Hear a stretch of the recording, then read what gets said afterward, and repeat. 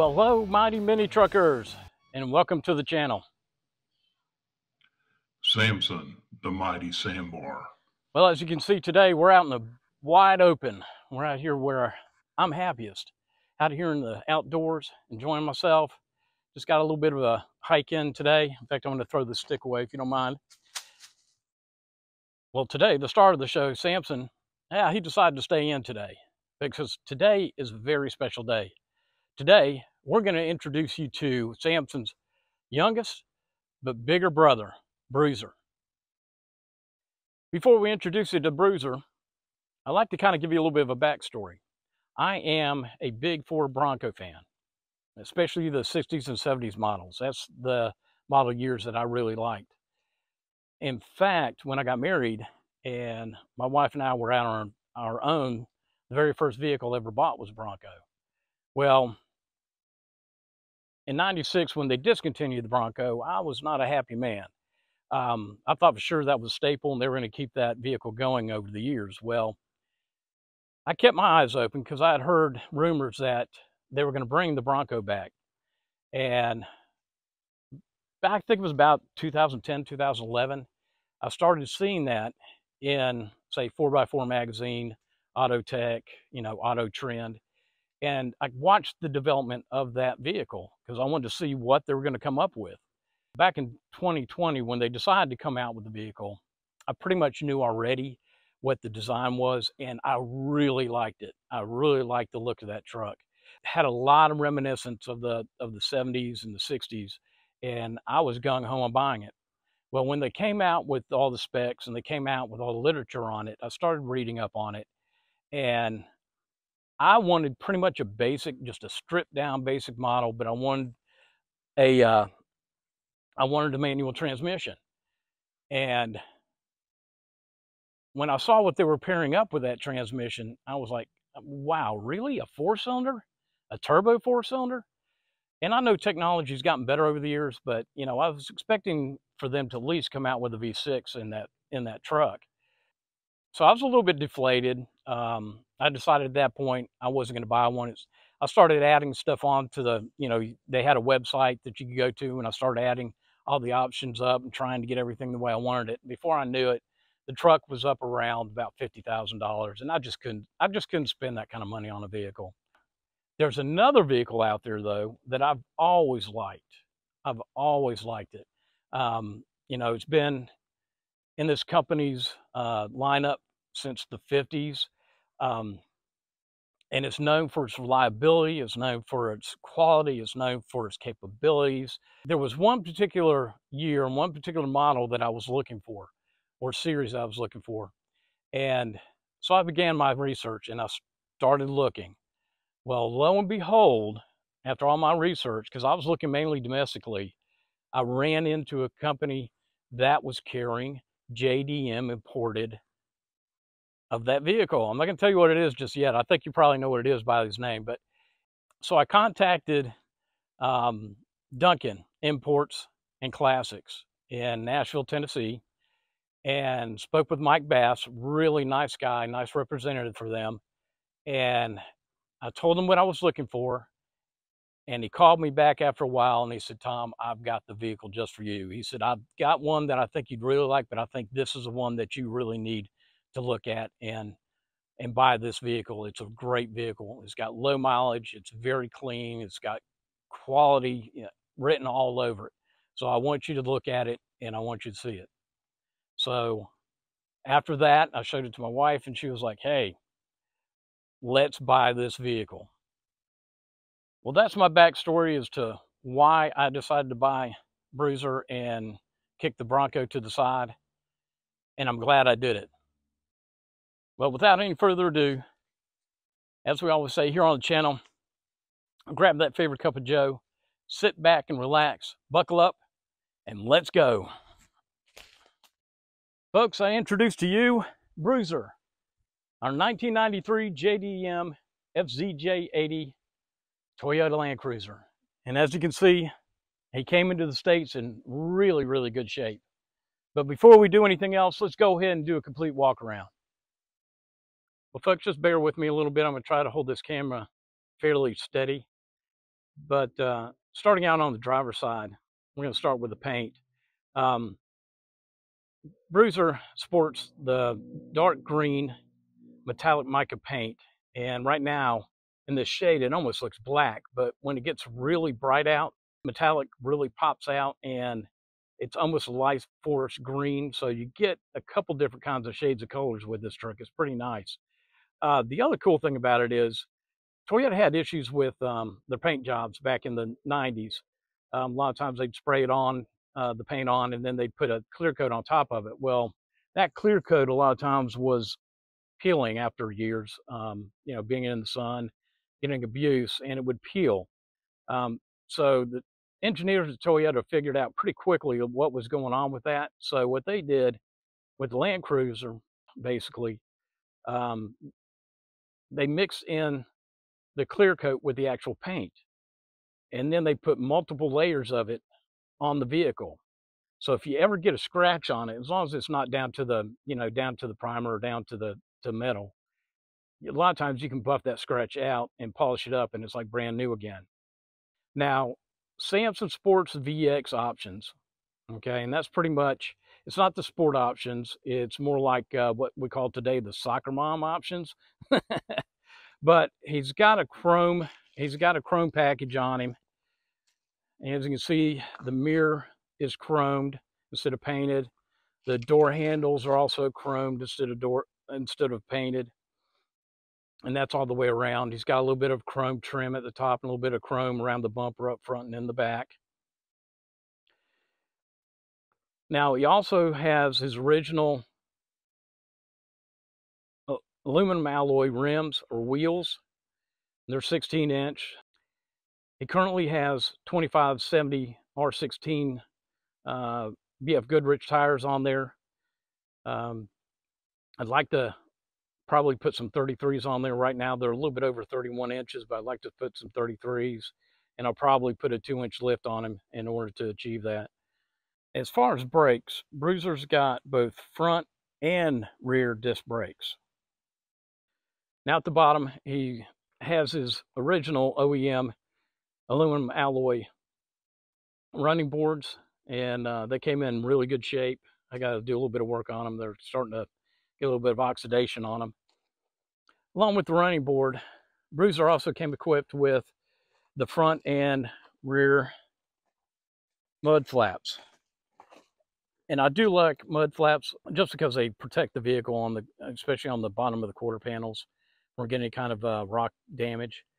And of course, that's the other reason I like the solid aluminum running board that he has. That also protects the bottom of the quarter panels from any kind of rock damage. Let's go ahead and move around. Let's go to the back here. And that's one thing I do like about the Toyota Land Cruiser, especially in the 90s series. You've got a lift hatch on the back, and we'll show that to you in a little bit, but then you've also got a tailgate, and that's why I consider this vehicle more of a pickup truck than an actual SUV. Eventually we'll talk a little bit more about the rear back here. Let's go ahead and move around to the passenger side of the vehicle. Also, as you can see, he's got the rain deflectors on the sides. And that's the Toyota rain deflectors. They actually have the Toyota stamp on them. And those are pretty sought after from what I've heard. Let's move on over, go more towards the front. And as you can see, he's got that funky little mirror off to the left-hand side. You know, I've heard all kinds of stories about why that is there. Somebody told me that they thought it was for parallel parking, but anyway, I don't really use it that much. Occasionally I'll use it just to kind of keep an eye on the yellow line, since it says right-hand drive vehicle. So that's what I use it for. One thing I did miss on the driver's side, if you look, there is an actual orange turn signal there. It's actually on the panel, the quarter panel there. That's an added feature that they had over in Japan. That actually ties in with the turn signal. So when your turn signals are popping off, that pop off too. So it gives the other drivers around you an indication that, you know, you're going to be turning. Let's step out here to the front of the vehicle. Now that we're at the front of the vehicle, let's go ahead and talk about it. And let's start with the headlights. These headlights are actually a 2-unit headlight, or 2-unit light. They've got the headlight and they also have the fog lights in them. So that's a pretty neat little option. Now, out to the side of those headlights, you have the markers. And then below that, you actually have the turn signals. Now, if we look at the grille, you actually have Toyota stamped on the front of it. I think it was 94 or 95 that they began starting to use the Toyota emblem instead of putting Toyota on the front. And the brand new 2024 Toyota Land Cruiser that's coming to the States from Japan, they switched back to that. They started putting the stamped Toyota on the front, which I think is pretty cool. Let's go ahead and pop the hood. Let's take a look at the drivetrain. Okay, now that we've got the hood raised, as you can see on both sides, we actually have hydraulic lifts. That was one good quality piece of equipment they put on this truck back in the 90s. I mean, this hood is super heavy. I'd hate to have to lift it every time and put one of the pry bars up underneath it to hold it in place. So that was really nice for them to do. All right, let's step in here and take a look at the engine bay and take a look at Bruiser's powertrain. All right, Bruiser's got the 4.5 liter gas inline 6 motor. Okay, it is fuel injected. Some of the earlier models of course, are carbureted, but that fuel injection definitely helps with the mileage on this vehicle, which isn't all that great. I'll tell you about that here in a little bit. It pushes 212 horsepower, and it pushes 275 pounds of torque to the rear and to the front. So this motor is definitely built not for speed, but for crawling, okay? The block on this motor is made out of iron. It's cast iron. It's not an aluminum alloy block, okay? The nice thing about this engine, even though it adds weight to the overall vehicle, the Toyota engineers built this motor this way so that after 300,000 miles, the engine can be rebuilt, and it can be rebuilt 3 times. So you can almost get 1 million miles out of this motor without having to throw the block out. Now, the other cool thing about this, and we'll move over here, look at the canister here. That's your air induction. That's where the air filter is. This thing has got a super top-notch, tight air filtration. As you can see, the road that I came in on is gravel, and it throws up a lot of dust. And I've been driving over this for more than a year now, and periodically I pop that air filter out, and I'll knock it out and take a look at it, and nothing comes out of it. I mean, it is super tight, and the air filter looks brand new. I'd show it to you, but it's a long process. But anyway, now that we've discussed Bruiser's powertrain, now Bruiser is all-wheel drive all the time, okay? And he does have 4x4. He comes with the center diff lock. Some of the units came either with the center diff lock, or they came with the rear diff lock, or they came with the rear and front diff lock. Let's go ahead and talk about its fuel economy. Bruiser has a 25.1 gallon fuel tank. He gets 13 miles to the gallon in town and averages about 17 miles per gallon on the highway. He is definitely not a fuel miser. I was going to say, if you're worried about fuel economy, this may not be the vehicle for you, because he definitely sucks fuel. While we're still talking about the front of the vehicle, I did forget something. Let's move over here to the driver's side. I don't know if you can see this little plastic black thing right here. That is actually a headlight sprayer. In other words, it sprays washer fluid up on the headlight to clean it off. Thought that was pretty neat. You only usually see these on the JDM vehicles or the Japanese vehicles. You didn't see those come in on the ones that came into the States.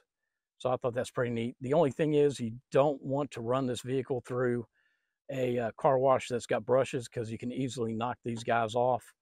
You can still find them, but hey, just avoid that and you'll probably be okay.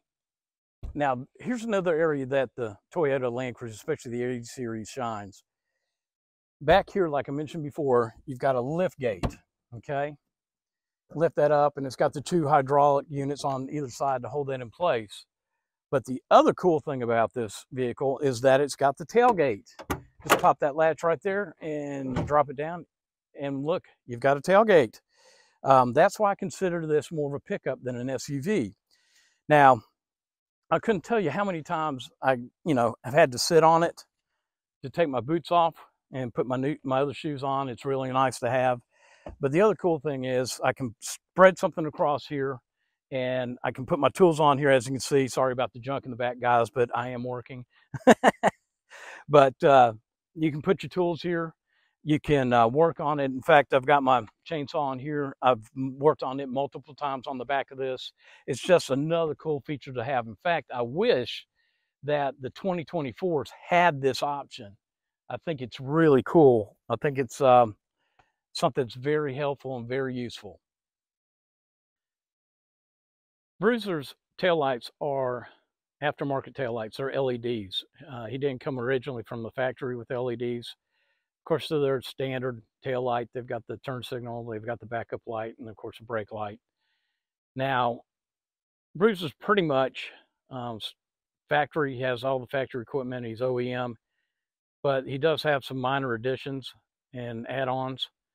As you see here on the rear, I've added a hitch to it, a Kurtz hitch to him.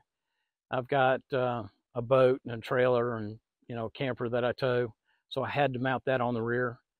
Now, the other thing is his exhaust. I don't know if you caught this earlier, but the original owner added this Hyper GT tip at the end of it. Why, I don't know, except maybe to change his sound up a little bit, but I really can't tell that much of a difference. In fact, I'm thinking about taking it off. In fact, I might actually put a Flowmaster unit on him. Just to help him get a little bit more power and also change up the notes on his sound. Now, before we wrap this up, I forgot to show this to you, but the rear windows on Bruiser, they're split windows, so you can slide that one side or the front to the back to give you more airflow if you ever need that. That's another nice little feature to have. Well, that finishes up Bruiser's exterior. Next, what we're going to do is we're going to dive into his interior. We're going to look at his options, his equipment, and so forth on the interior of the vehicle. But since this video is getting a little bit long in the tooth, I'm going to go ahead and separate it into a 2-part series. So if you haven't already done it, ring that notification bell so you don't miss out on part 2, Bruiser's interior. And folks, if you like this video or any of our other videos, don't forget to smash that like button. And please, subscribe to the channel. That helps us bring you more content. Get outside, enjoy the great outdoors. Take a child fishing or camping, create those memories, and happy trails. Ciao.